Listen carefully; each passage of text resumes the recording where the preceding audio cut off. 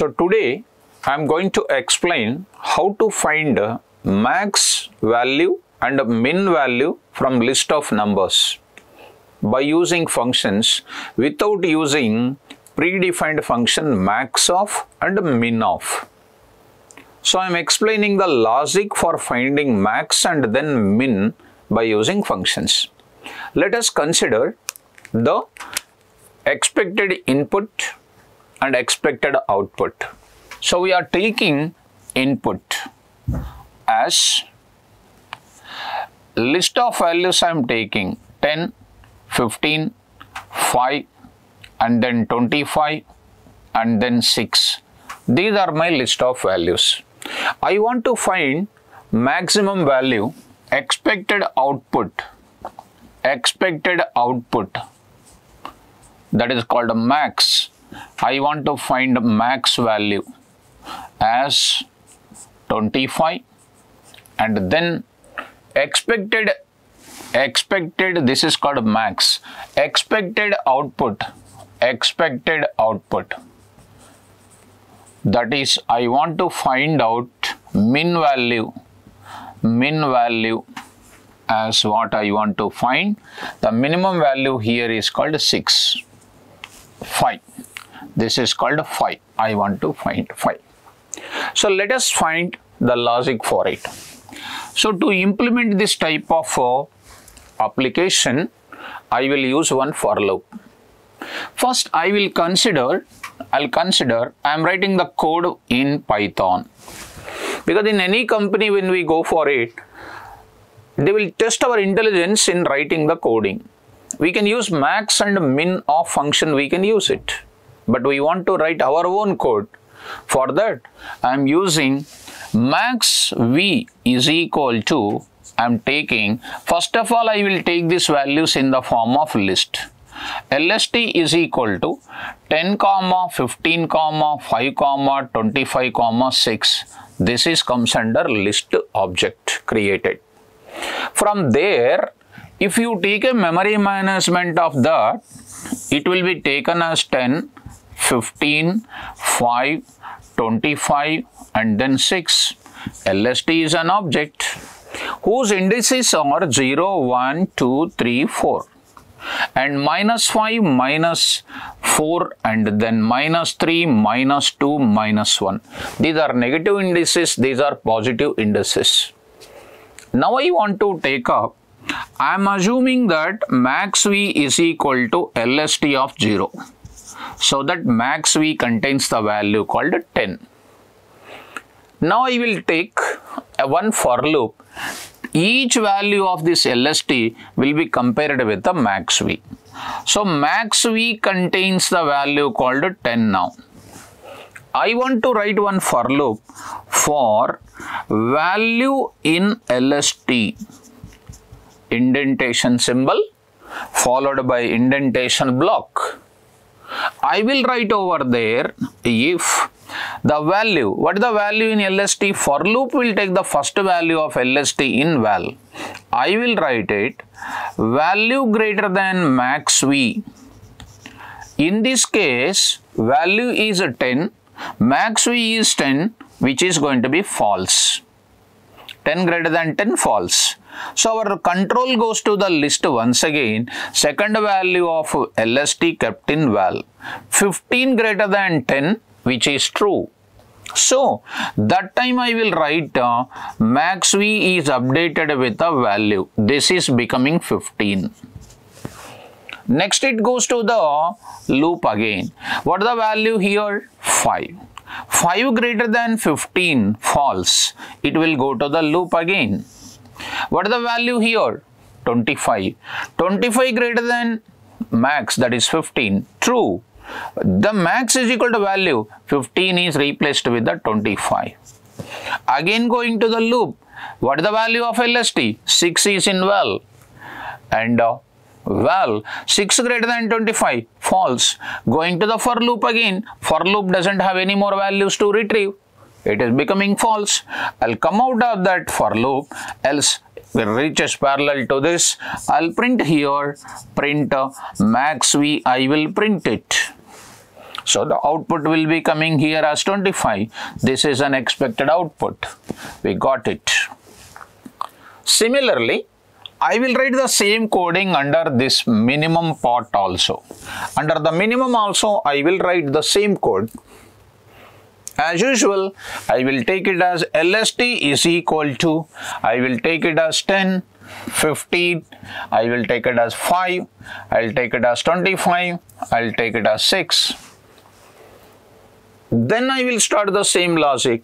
I am taking the memory management as it is here, 10, 15, 25, and then 15, 5, and 25, and then 6. LST is here, 0, 1, 2, 3, 4, and then minus 5, minus 4, minus 3, minus 2, minus 1. I can write as usual. Min V is equal to LST, that is nothing but what? LST of 0, that is called 10 I am taking. Min V is equal to, I am writing 10 here, 10 I am assuming. I'll start here for value in LST.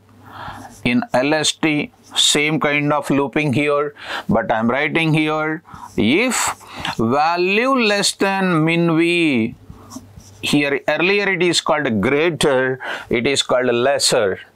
I will write here, I'll update min V is equal to value.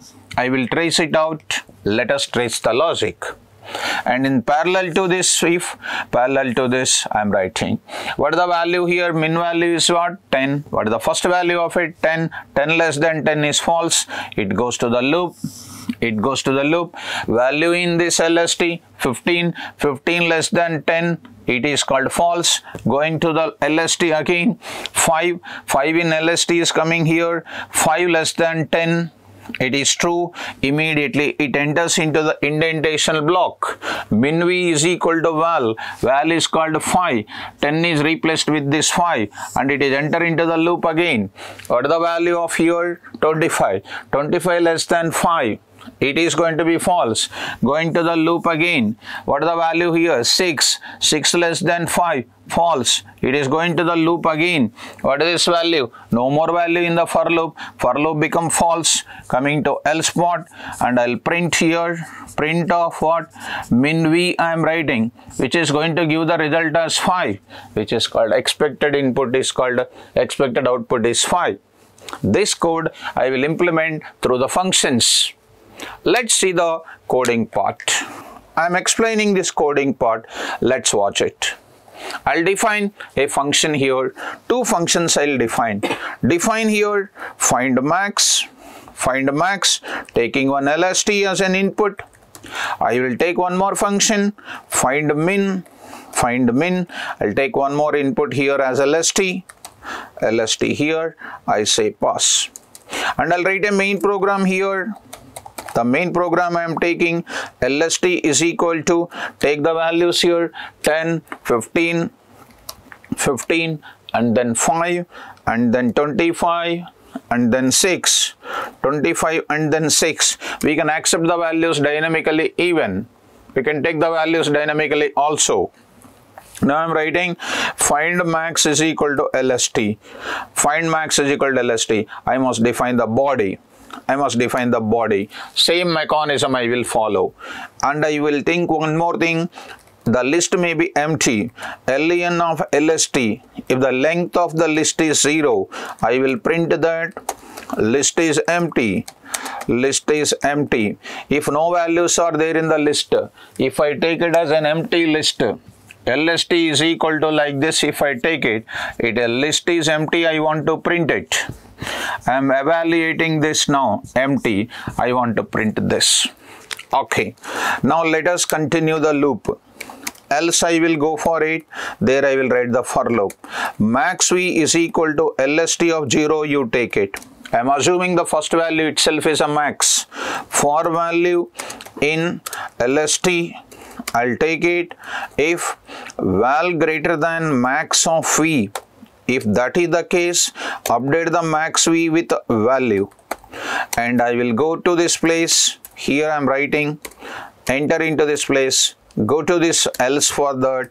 Now I am writing here print of I am writing this here, max of like this is equal to like this, dot format of LST comma max V I am taking.